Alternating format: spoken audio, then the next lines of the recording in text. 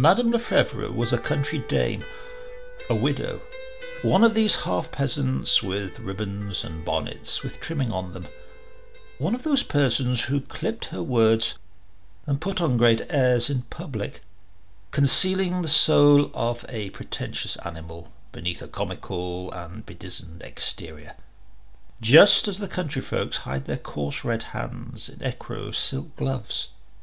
She had a servant, a good simple peasant called Rose. The two women lived in a little house with green shutters by the side of the high road in Normandy, in the centre of the country of Cour. As they had a narrow strip of garden in front of the house, they grew some vegetables. One night someone stole 12 onions. As soon as Rose became aware of the theft, she ran to tell Madame, who came downstairs in her woolen petticoat.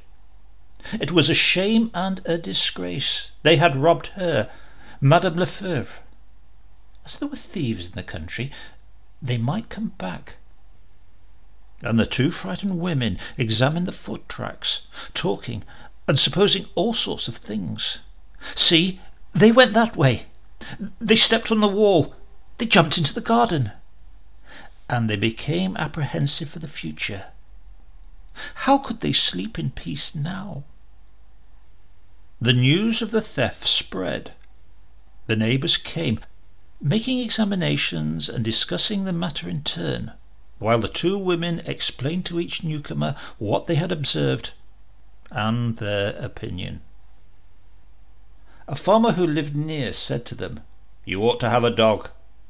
That is true, they ought to have a dog, if it were only to give the alarm. Not a big dog. Heavens! What would they do with a big dog?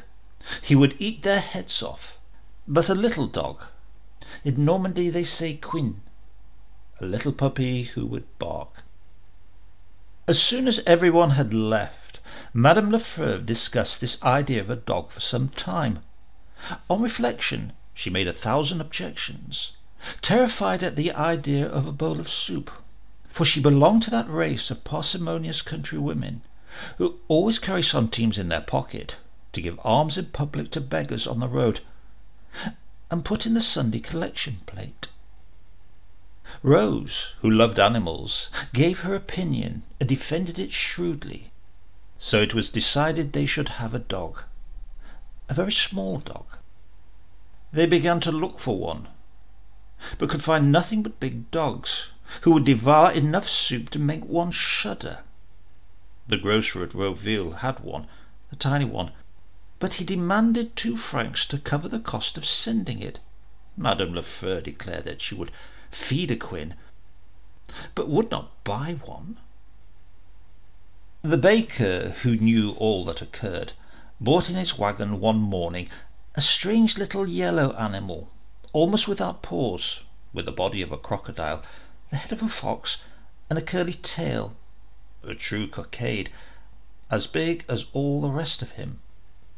Madame Lefebvre thought this common cur, that cost nothing, was very handsome. Rose hugged it, and asked what its name was. "Pierrot," replied the baker. The dog was installed in an old soap box, and they gave it some water, which it drank. They then offered it a piece of bread. He ate it. Madame Lefebvre, uneasy, had an idea. "When he is thoroughly accustomed to the house, we can let him run. He can find something to eat, roaming about the country."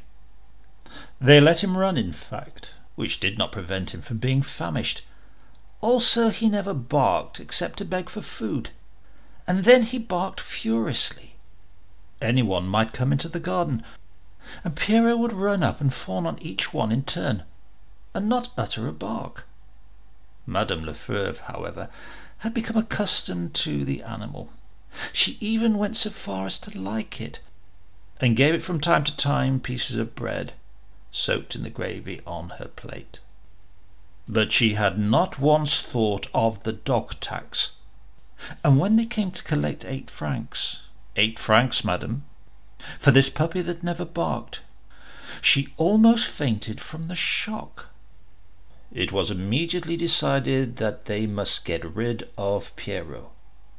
No one wanted him. Everyone declined to take him for 10 leagues around. Then they resolved, not knowing what else to do, to make him piqûre de main. Piqûre de main means to eat chalk. When one wants to get rid of a dog, they make him piqûre de main.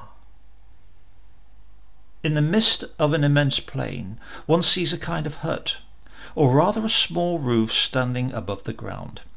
This is the entrance to the chalk pit. A big perpendicular hole is sunk for 20 meters underground and ends in a series of long subterranean tunnels. Once a year they go down into the quarry at the time they fertilize the ground. The rest of the year it serves as a cemetery for condemned dogs, and as one passed by this hole, plaintive howls, furious or despairing barks, and lamentable appeals reach one's ear. Sportsmen's dogs and sheep-dogs flee in terror from this mournful place, and when one leans over it, one perceives a disgusting odour of putrefaction. Frightful dramas are enacted in the darkness. When an animal has suffered down there for 10 or 12 days, nourished on the foul remains of his predecessors, another animal, larger and more vigorous, is thrown into the hole. There they are, alone, starving, with glittering eyes. They watch each other, follow each other, hesitate in doubt, but hunger impels them. They attack each other, fighting desperately for some time, and the stronger eats the weaker, devours him alive. When it was decided to make Pierrot piqûre de main, they looked around for an executioner. The labourer who mended the road demanded 6 sous to take the dog there. That seemed wildly exorbitant to Madame Lefebvre. The neighbour's hired boy wanted 5 sous. That was still too much. So Rose, having observed that they had better carry it there themselves, as in that way it would not be brutally treated on the way and made to suspect its fate, they resolved to go together at twilight. They offered the dog that evening a good dish of soup with a piece of butter in it. He swallowed every morsel of it, and as he wagged his tail with delight, Rose put him in her apron. They walked quickly, like thieves, across the plain. They soon perceived the chalk pit, and walked up to it. Madame Lefebvre leaned over to hear if any animal was moaning. No, there was none there. Pierrot would be alone. Then Rose, who was crying, kissed the dog and threw him into the chalk pit, and they both leaned over, listening.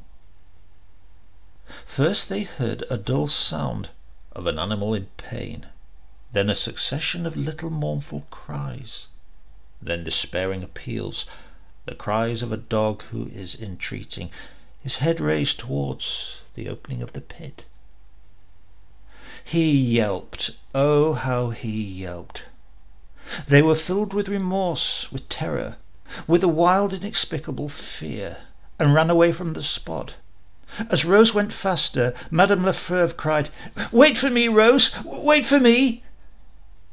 At night they were haunted by frightful nightmares.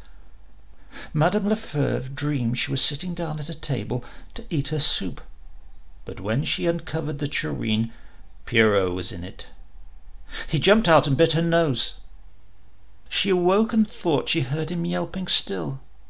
She listened, but she was mistaken. She fell asleep again, and found herself on a high road, an endless road, which she followed. Suddenly, in the middle of the road, she perceived a basket, a large farmer's basket lying there. And this basket frightened her. She ended by opening it, and Pierrot, concealed in it, seized her hand and would not let go. She ran away in terror with the dog hanging to the end of her arm, which he held between his teeth. At daybreak she arose, almost beside herself. and ran to the chalk pit. He was yelping, yelping still. He had yelped all night. She began to sob and called him by all sorts of endearing names. He answered her with all the tender inflections of his dog's voice. Then she wanted to see him again, promising herself that she would give him a good home till he died. She ran to the chalk digger, whose business it was to excavate for chalk, and told him the situation. The man listened, but said nothing. When she had finished, he said, "You want your dog? That'll cost you 4 francs. She gave a jump. All her grief was at an end at once. 4 francs, she said. You would die of it. 4 francs. Do you suppose I'm going to bring my ropes, my windlass, and set it up, and go down there with my boy, and let myself be bitten, perhaps, by your cursed dog, for the pleasure of giving it back to you? You should not have thrown it down there." She walked away, indignant. 4 francs.